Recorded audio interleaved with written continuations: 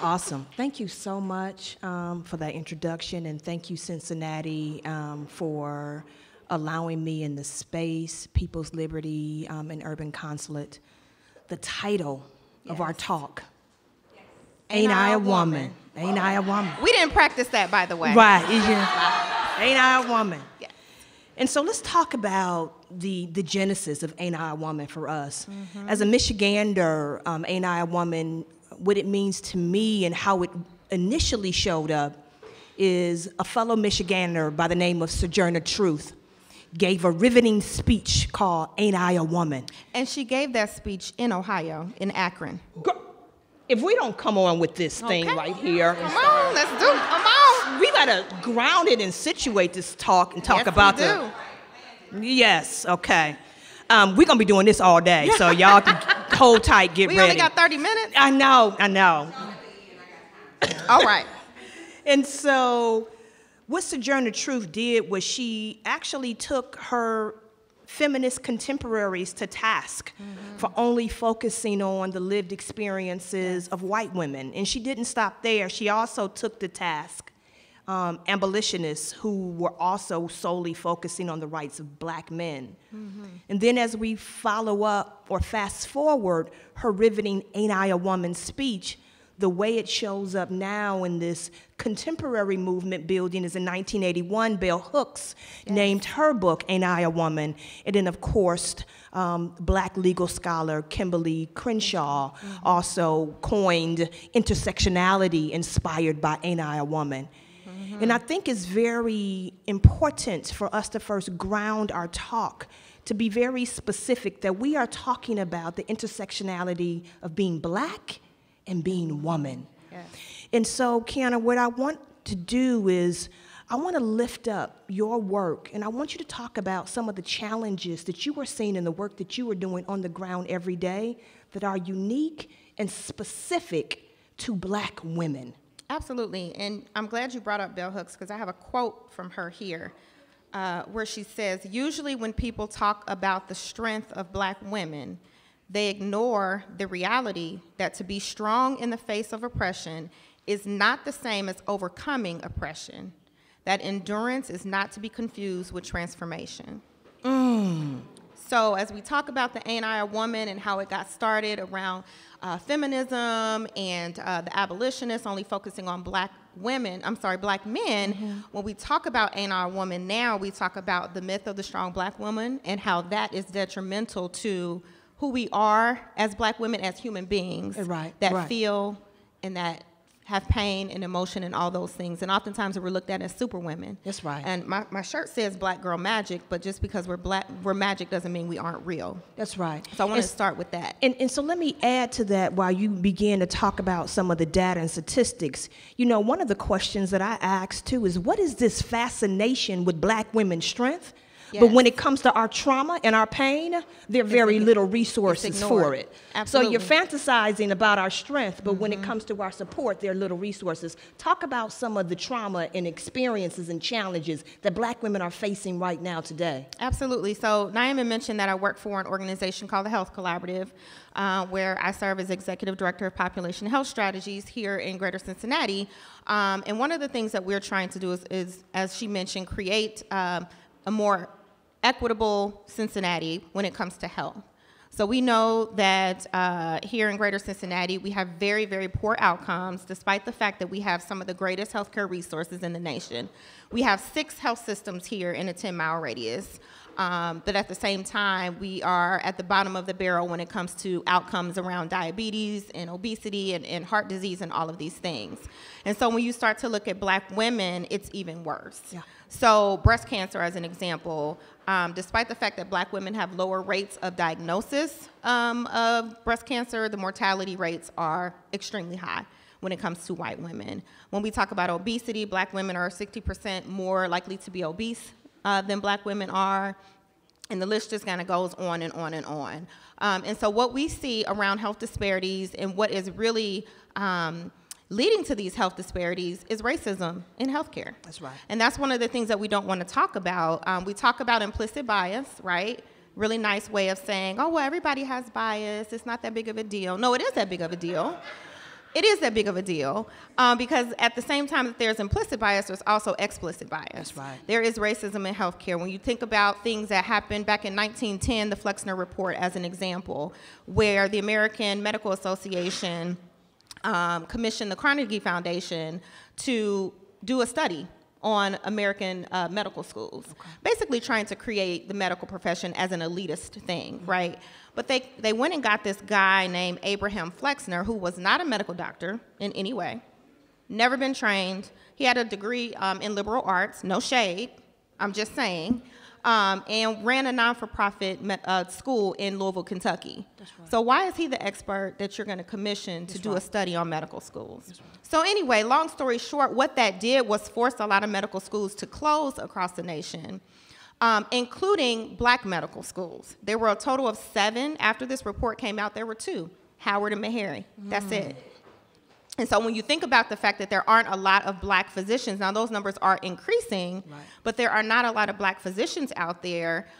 Think about the fact that these black medical schools closed, leaving the white ones, and then they didn't accept black people. That's right. So what did they think that was going to happen? That's right. So those are just some of the things that are contributing to health disparities. There are other things, but these are the things that nobody wants to talk about. That's right. And it's impacting black women more so than anything else. Yeah. There was a CBS News study done last year where a professor from Harvard Medical School said, "We don't believe black women when they say they're in pain."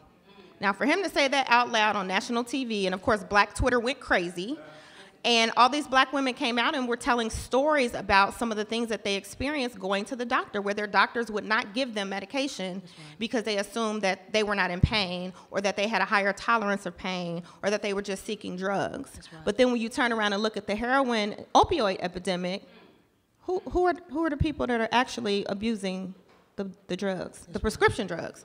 It wasn't us, because we couldn't even get it. That's right. So I'll just stop there, because I can go all day long talking about this.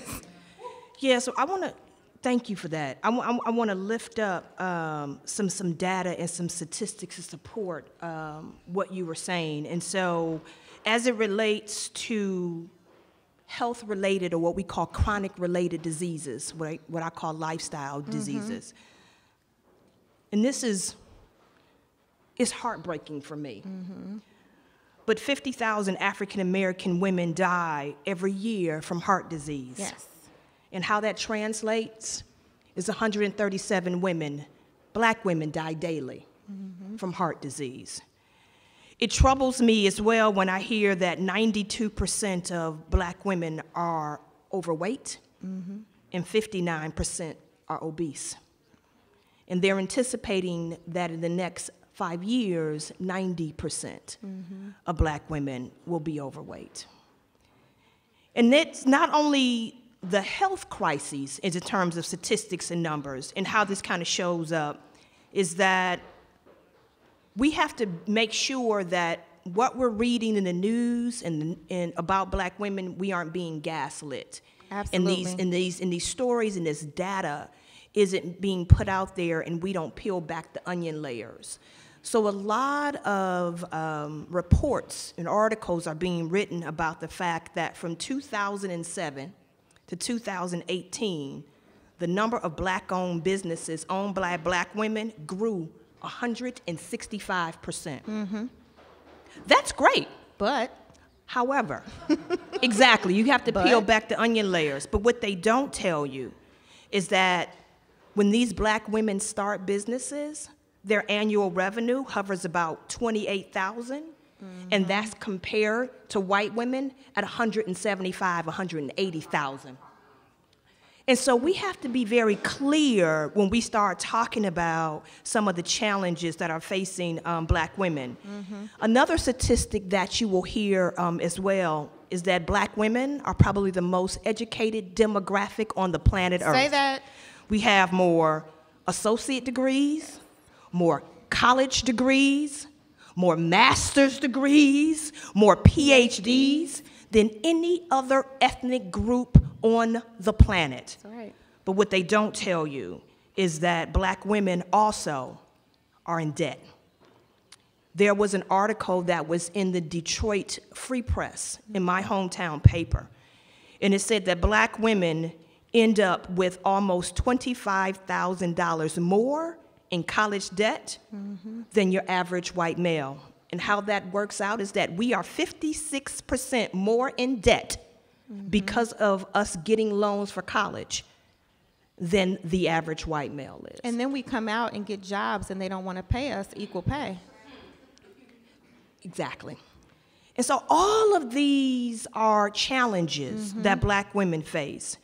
And so where I really want to take us is I don't want to leave us there, because we didn't come here on this stage here at Cincinnati at People's Liberty, brought to you by Urban Consulate, to talk about the problems.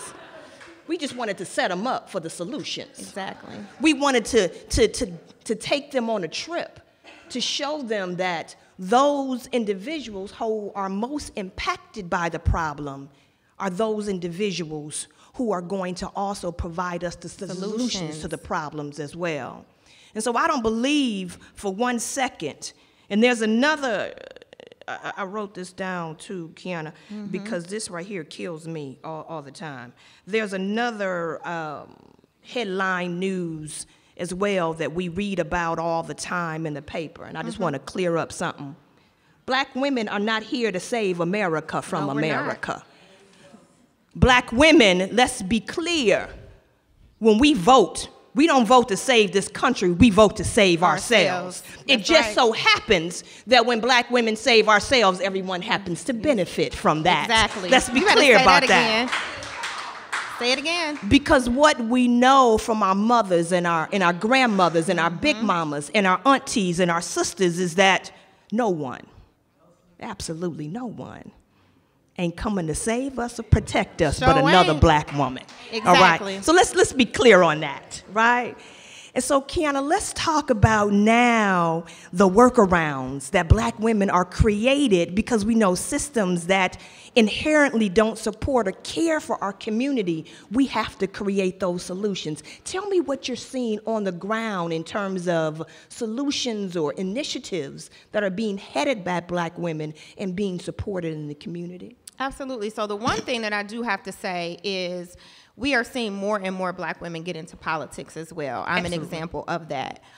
So when we get into those places where we can make policy change that's going to be lasting for generation after generation, that's just one way. So I do want to mention that. But I want to be clear, too. There's a difference between, because I know you're going to take us there, there's a difference between what I call community care, right? And workarounds in the community and what you're talking about, which is structural, institutional change. Absolutely. Right? So we're on both levels. We're on the ground in the community, and we're also in larger institutions making structural and systemic changes. Absolutely. So I know you're going to take us there. Let's go community first. And we need both. Absolutely. So one that comes to mind when we talk about different data and statistics around black women's health, I'm thinking about infant mortality, right? Ooh. We have a crazy infant mortality issue here in Hamilton County.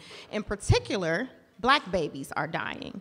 So we have an organization here called Cradle Cincinnati, who their whole function is to eliminate infant mortality. Organization is about 5 years old. I would say in the past couple of years, I've been really impressed with their executive director, Ryan Adcock, who happens to be a white man. And what he has said was, we need to be specific. Just like when we don't say people of color when we're talking about black people. We don't say women of color when we're talking about black women. We're going to be specific. And he has been specific to say, okay, the data is actually saying it's black babies. So we need to call that out. In addition to that, what he has done is a really great job of hiring black women to lead the work. That's right. Who better to address black women's reproductive issues, pregnancy issues, infant mortality than the women who are actually experiencing that. Okay. So I do have to applaud him for that and being really intentional about that. There is an initiative within Cradle Cincinnati called Queen's Village. And the young woman who is leading up that work, Dr. Meredith Shockley Smith, also admire her very much. You're shaking your head because you already know, has created a space specifically for black women. That's it. It's for us. No, you can't come. And that's not racist. That's not trying to be, exclusionary, but we need a space for us where we can talk, where we can be real, Yes. where we can be honest, and we can be supportive Yes. to one another. And so when you talk about that community care, just having that space where you can be honest and be around people that look like you and have the same experiences as you, Yeah. it impacts the entire community in Yeah. ways that you can't even imagine.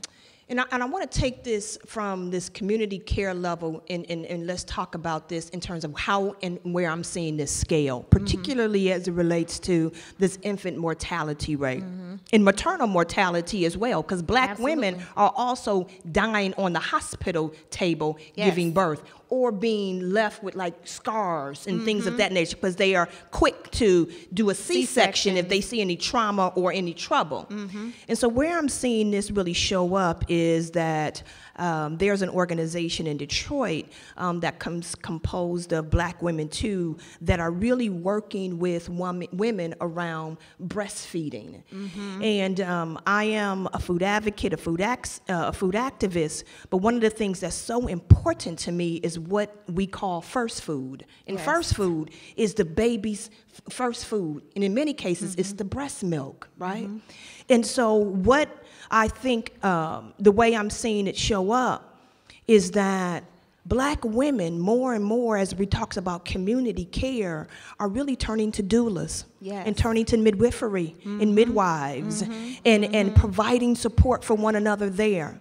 And the reason why I love this organization, that Black women supporting other Black women when it comes to breastfeeding, and here's a bit of intersectionality, is that it has been documented that already around 40% of Black women, when they first give birth, start to breastfeed. And the report basically says that number dramatically decreases when Black women don't have the support around them to help them to continue breastfeeding or to support them while they're breastfeeding. And that support really shows up for Black women as their partners. Right. Their partners are the ones that helps them, that supports them while they're going through breastfeeding. And the reason why the numbers dramatically decrease for Black women over white women is due to mass incarceration. Yes. So when Black men are taken out of the home and being locked up in cages, it affects Black women who are breastfeeding their children because now their partner, their husband, their lover has now been incarcerated, and that interrupts now her ability to breastfeed her baby. And so now this intersectionality shows up even when it comes to us being able to be mothers to our children, right? And so I love the fact too that you lifted up, the village that you talked about. Queens Village. In Detroit, we have another woman, her name is Sonia Brown, and I want to lift Auntie Nay up because Auntie Nay, as a Black woman too, had basically turned her home in her block, into her community, into a health clinic, a food pantry, clothing distribution center, and a tutorial center. And so, we know what our problems are. Absolutely. We just need to be supported as it relates to the solutions. And so there is another solution that I want to talk about and make sure I lift up as we talk about this obesity crisis around Black women. And there is an organization that is being led by Vanessa and Morgan, and the name of that organization is called Girl Trek. Yes. And Girl Trek has a goal that by the year 2020, they want to get 1 million Black women walking. And Girl Trek, for me, their TED Talk is amazing, but Girl Trek to me is not more than just a commitment and a sisterhood of daily walking. It really is a movement. Right. And so I love seeing some of this work that's being started on the ground. Let's talk about, does data at all influence your work? Are you looking at reports? Are you looking at some of the data that's being published? And how does that data impact your work? And how is it so important that I know some of our philanthropic partners or some of our civic leaders can fund some research to help us guide our work even more clearly and intentionally?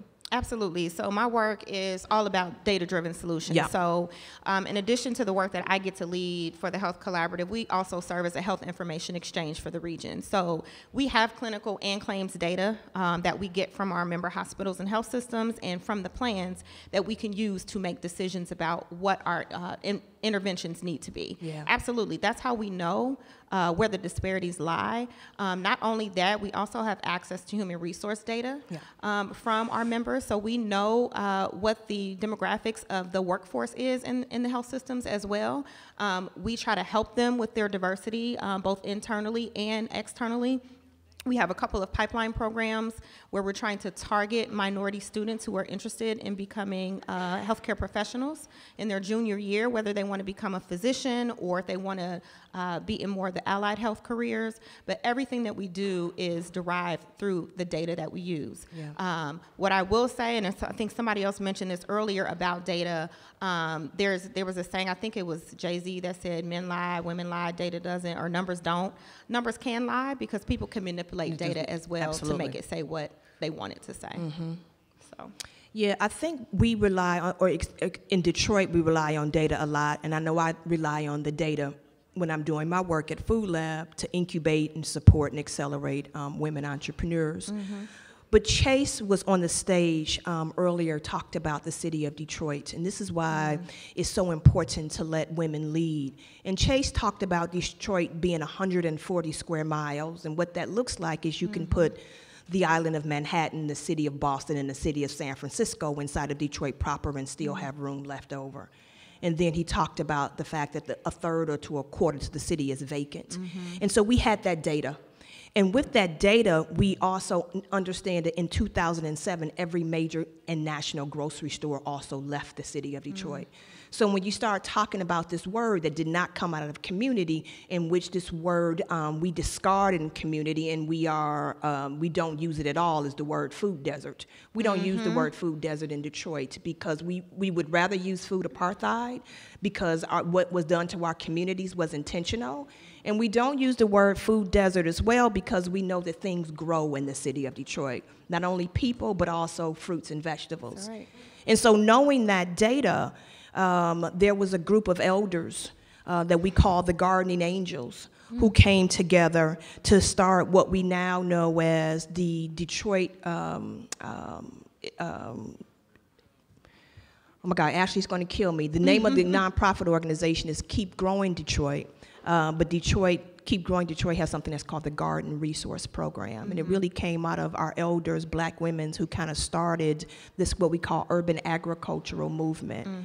And so knowing that, and the elders knowing that we had the land, we had the resources, we had the water to grow, Keep Growing Detroit leveraged that knowledge. And I can report today, as I look at Keep Growing Detroit's annual report, that in the city of Detroit last year, they passed out 98,000 packets of seeds, 265 transplants, and the city of Detroit grew 467,000 pounds of food. That's amazing. Ain't no food desert, okay? And that's because older black women said, we can grow food in the city of Detroit. Yeah. And now how that kind of shows up.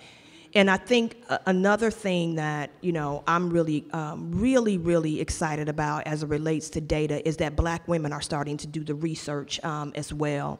Project Diane is an amazing research that talked about the lack of funding from black founders. Catherine Kinney kind of commissioned that research and started Digital Undivided to bridge the gap between black women founders and how they're funded. And then the work that Food Lab does really leverages the work from the Aetna Foundation, the Robert Woods Foundation, that talked about how do we build and cultivate healthy communities from the aspect of it's not only important to have fresh food in these communities, but you also need to make sure that people who live in these communities have living wage jobs. Absolutely. And you also have to make sure that not only that, but the built environment. And I can say that through the work of one of our partners and my program officers in the room, New Economy Initiative, Food Lab has not only had the opportunity to help to incubate and start healthy food businesses, many of them being led by black women, but we also are talking about what does that food business look like when it's providing Detroiters who who in many cases are returning citizens, who in many cases are young people, who in many cases are veterans, or people, elderly people who are maybe looking for second jobs. What does it look like to provide not only good food, but also good living wages in the restaurant industry, right? And it's amazing that these women have been leading the charge in Detroit to transform the restaurant industry. One of our Food Lab member businesses came out last year and said, we're no longer accepting tips. We're going to pay our staff an equitable and living wage. Well, we don't need to take tips from our customers to subsidize our workers. Lo and behold, this year, Brad Greenfield, who's a white male chef, when he announced his new business or his new food business, Magnet, he then said, I'm not going to do tipping either. I said, well, come on then, Brad, with it. Come on, Brad. Come on, Brad. Come on with us, right? And then I just got an alert from Cranes Detroit that another restaurateur, his name is Sandy Levine, Sandy owns Chartreuse, he said that, you know what, I'm now going to start providing all of my full-time workers health care through Plum Care. I said, well, come on, Sandy, come on in. Let's do it.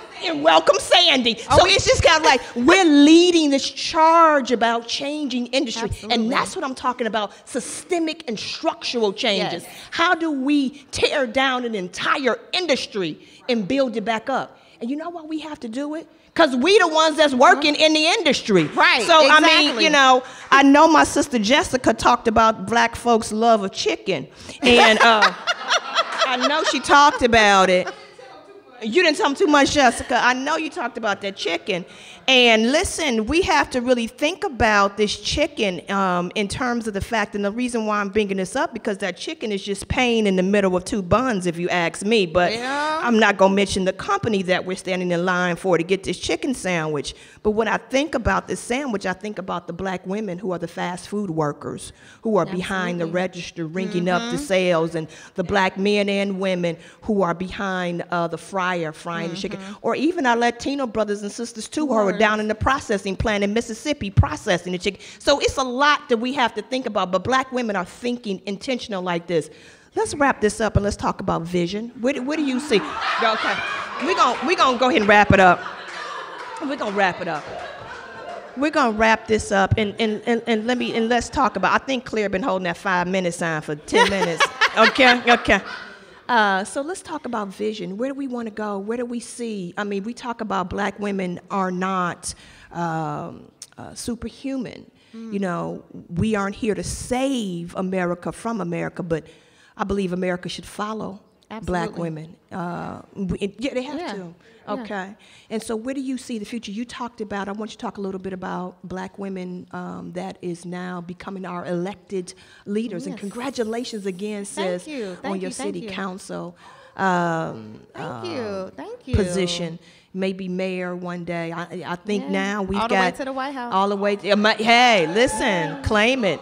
We've got several black women mayors now. So let's talk about some of the vision that you want to see. Davita, I just want to hear you talk all day long. I don't even want to. I could just be your amen sister in the background. No. I want to talk. I'm a guest in Cincinnati, so I want to hear. No, you belong here. No, you can. Let me tell you something, girl. You ain't gonna get me out of Detroit. We're gonna wrap it up. They probably want me out of Detroit, but they not gonna. That's too easy. I'm gonna stay in Detroit. Oh no, you have to come to Detroit. I am. December 2nd, I'll be there. Okay. So. Well, yeah. It is. Longest project runway come with. Okay. All right. Anyway, what I'll sum up and say is, you touched on this earlier. I'm of the belief if we lift up black women, everybody will be lifted up. Yeah. That's what we have to do. There's a initiative here. Dora was here from Greater Cincinnati Foundation earlier and talked about a lot of the work that they're doing around equity and philanthropy and other things. But they commissioned a study last year through their initiative called All In Cincinnati, which is all about equity, and that is what the report said. Yeah. If we lift up black women, if we get black women in positions of power, if we pay them a living wage, if we give them access to the things that they need, childcare, transportation, all of those things, the entire city will benefit. Yeah. I need people to understand that, I need people to get behind that, and I need people to fund that. That's right. And we will be all right. We will be. And I guess I'll end just by saying that I envision a world, and I know we've been talking about 2045, but I do envision a world where Black women, we own our work. Yes. And we become empowered to control our own economic destiny. Yes, So thank y'all so much for this talk.